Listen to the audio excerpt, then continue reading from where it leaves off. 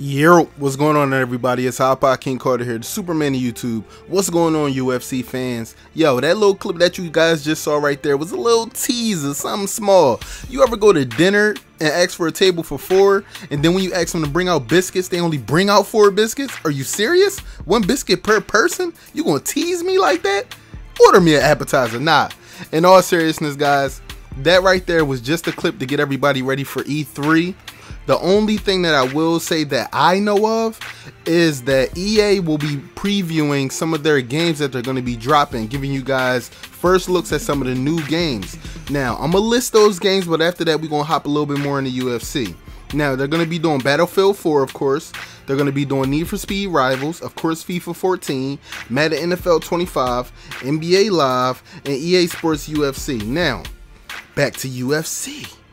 From what I've saw, they're supposed to drop a full trailer. This right here was just a little preview of that trailer. Now, I'm hoping that the cinematics are great or golden, but what I want from this downloads EA's 2013 E3 preview, I want to see a little bit of gameplay. I want to see how things are cooking up so far.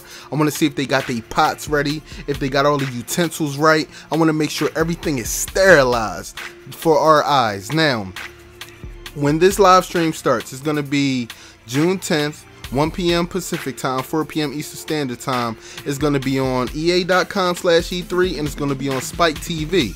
But there will be another source where you guys can watch this. It will be on my personal YouTube channel. I'm going to be live streaming my reactions live with the fans. I may even bring in a couple other YouTube commentators. No, I'm not going to name that list yet.